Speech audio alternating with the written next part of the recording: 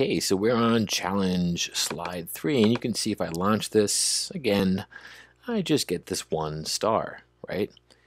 I also am thinking, well, it'd be really nice, right? This is my wishful thinking, if I had a kind of, maybe like a ramp here, kind of a rampish shape, like a parabola, but maybe open more on this side, right?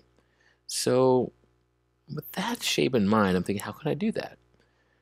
With these kind of problems, it's good to have a reference point, or a parent function. Y equals 2 to the x is a really good way for me to think about what the possibilities are. I notice that this exponential function is kind of like part of the ramp that I want, except I want to flatten it out a little bit. And to flatten it out, that just means I want to lower the rate at which it's increasing. How can I do that? I can mess around with the base. What should I make the base equal to? I'm not sure, so I'm going to type in a letter. You know what? I'm going to use the letter B for base.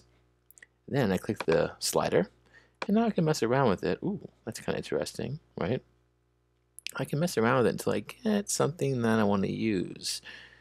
And I kind of like that right there. And if I launch it now, well, it's not going to work, right? I need some way to get the ramp to come down before it comes back up. And I've already got this beautiful function right here. Instead of typing a new one, what could I do?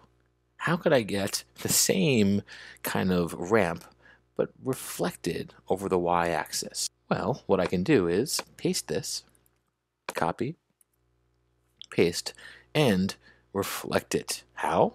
Well, you just need a negative sign to reflect it. Put a negative sign somewhere in here, and then move the function around to get what you want.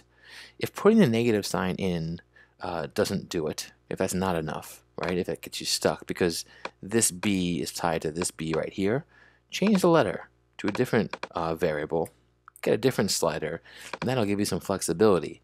So now you could put in c is at 1, I'm going to drag it up to 1.2. I can put negative signs in different places to see how it reflects, and I'll get something that works. If that doesn't work straight away, add to it, maybe add after it, and see if that helps you. If that doesn't work, well, you can also add and subtract to the exponent. Just remember to put parentheses there until you get something that works. All right, hope that helped.